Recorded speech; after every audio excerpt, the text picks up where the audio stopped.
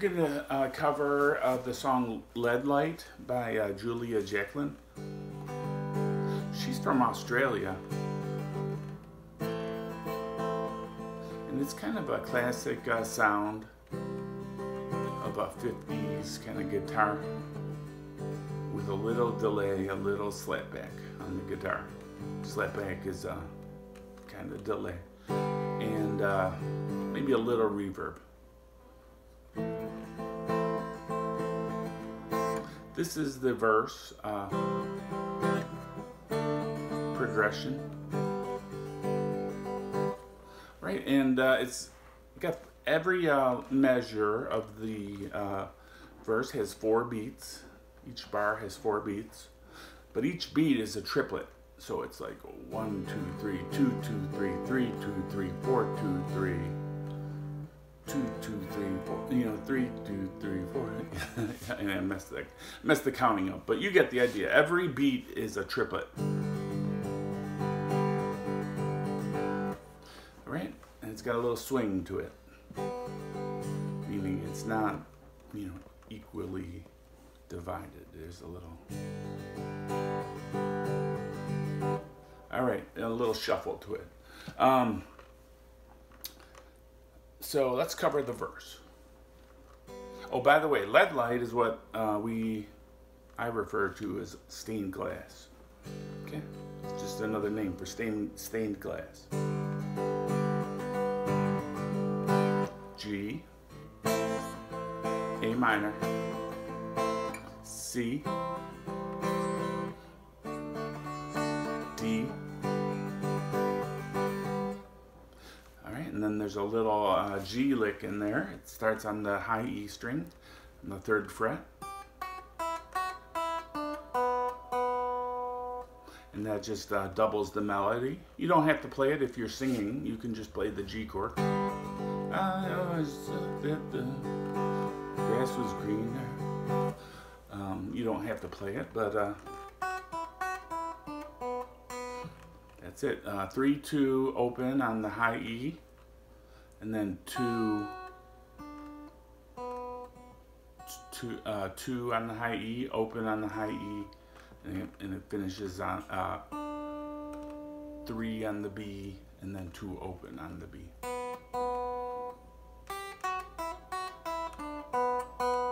It's like 1, 2, 3, 1, 2, 3, 1, 2, and then the vocals, you know, take over.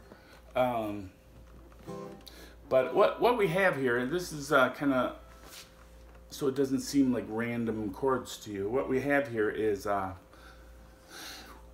what the chord progression is called a 1, 2, 3, 4, 5. Okay, so you don't have to just try to memorize a sequence of chords. This is what's called a 1, 2, 4, 5, the chord progression. G is the 1. Okay, G is the last letter in the musical scale. So then A is the 2. B is the 3. And C is the 4. And then D is the 5.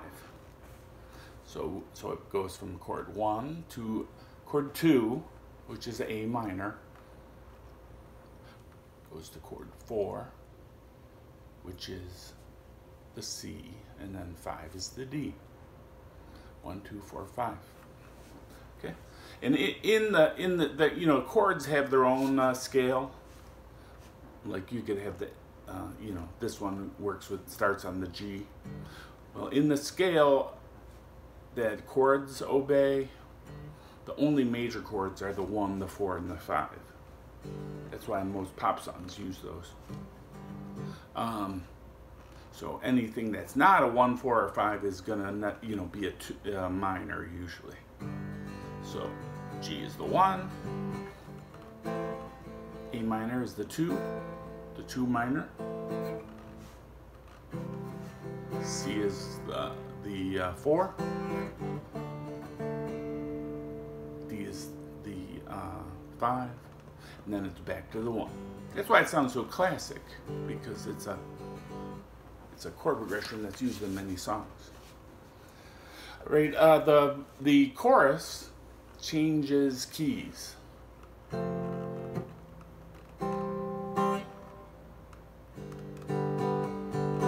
Okay, so that's why it sounds so different.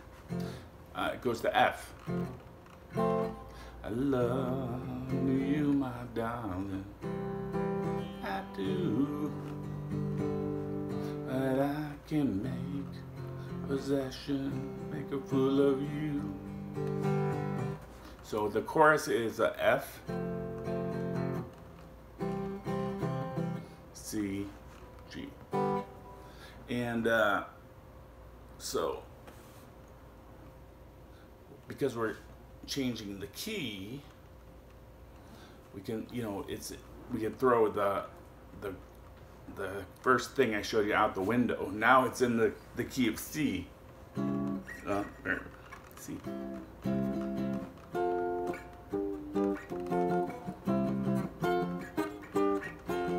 All right, but it doesn't. This starts on the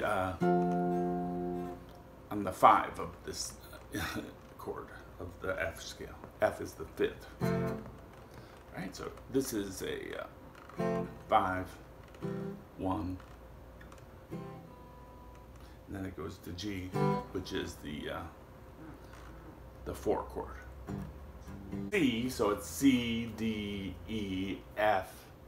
Okay, so we get the C, starts on the F, and then we got the G is the 5th. All right, but because C is very close to G, it's almost, I think there's only one note difference between the C scale and the G scale. So that's why it works. So we go to F, C, G. And then I think after the second chorus, it goes back to the verse, and then it goes to another chorus. And then at the second chorus, it goes like this.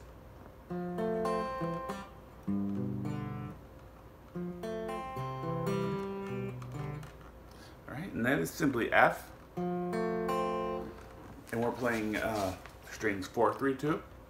And then we go to the C.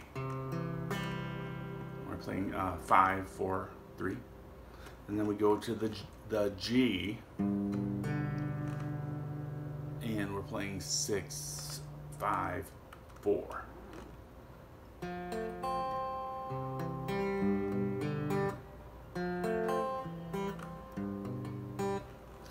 And then the bridge is in D7.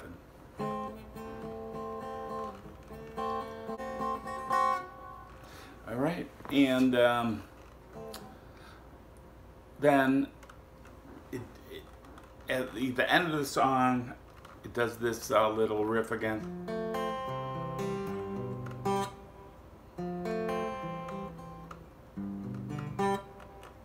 And I think they even go. I think it goes D7 again, and then quickly to the F. And then that's the transition to the chorus. I love you. And they go out on the chorus. Thanks for subscribing. All right, bye-bye.